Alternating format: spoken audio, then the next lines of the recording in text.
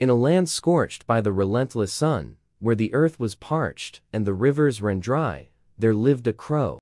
Desperate for water, the crow flew tirelessly from place to place, seeking relief from its thirst.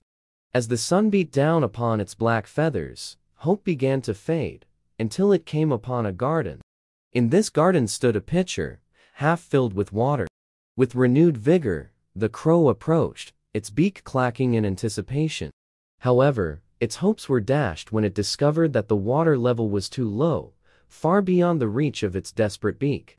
The situation seemed hopeless, a cruel joke played by fate, offering salvation only to snatch it away. But the crow was not one to give up so easily. It took a moment to step back and survey its surroundings, its keen eyes scanning the garden.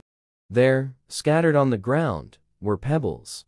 A plan began to form in the crow's clever mind, a potential solution to its dire predicament. One by one, with great determination, the crow picked up the pebbles in its beak and dropped them into the pitcher. Slowly, with each pebble, the water level began to rise.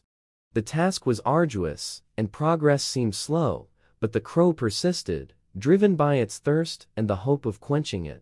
Finally, after countless trips between the pebbles and the pitcher, the water level had risen enough. With a triumphant caw, the crow dipped its beak into the water, drinking deeply. The relief was immediate, a sweet reward for its ingenuity and perseverance.